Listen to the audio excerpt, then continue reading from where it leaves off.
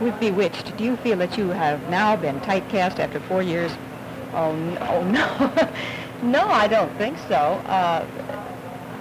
I've never quite, I suppose typecasting is something that really, you know, you think of a certain type of actress for a certain type of part. I don't really think you're, no, I don't, is the answer to that question. This is something that I have really enjoyed doing. And the fact that this is its 4th year is even more fun than it was last year, the year before, or the year before that.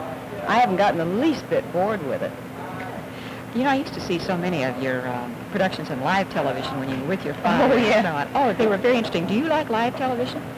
I love it. I think it is probably the most terrifying medium in the world. I can't tell you how often when they say 30 seconds to air, I think to myself, oh, you know, what am I doing here? And I wish I could just, you know, set something on fire or go through the floor, anything, you know, because it is terrifying. You've got one shot at it, and that's it.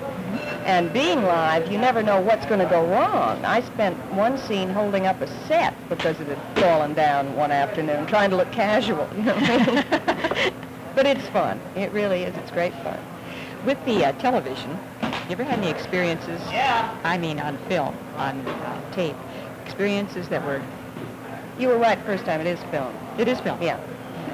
That were sort of terrifying, other than the fact that you had to hold up scenery on live. Any funny experiences? Well, I guess that's kind of par for the course. No, there was one explosion that we had to do one afternoon, and we were working in our kitchen here on the set, which is fairly confined, and it's near a back wall, so all the heat, you know, kind of brings everything in like this. And it had not been tried in that closest space before, and I had to stand in the middle while this thing went all the way around me like this, the smoke and the flames. And I must say it got a little terrifying because I had not realized how hot it was going to be or how high the flame and the smoke was going to go. And it was interesting, to say the least. But all of a sudden, there was no way to breathe, and it was terribly hot. And the dress that I had on just went right and just stuck to me, you know. Now, had it been any hotter, I don't know whether it would have melted or not. But Marlowe Newkirk, who was our special effects man, who is really, he's incredible. He said, what do you think? He said to somebody else on the set, he said, you know, I was really fairly nervous. And I said, why? And he said, because I had enough stuff in there to blow all the way to Denver. Well, it's a good thing they didn't tell me this before, but it burnt all the hair off my arms, and my hair was all singed. It was very warm, but it was fun. And now that you're used to them, it doesn't bother you so.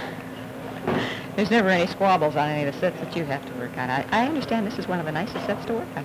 I think so. You know, this crew makes it a pleasure to come to work every morning. So, you know, when people say, aren't you getting tired of it? You have to say no, primarily because you don't get tired of good friends. You know, and that's... What type of role do you enjoy playing the most?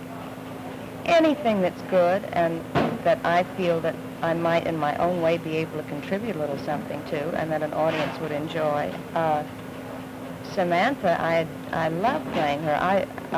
There had been series offered to me before that I had turned down, not for any, you know, reason about I didn't want to be overexposed or anything like that, but it's very hard to find a character that you feel you would enjoy playing for, hopefully, an extended period of time.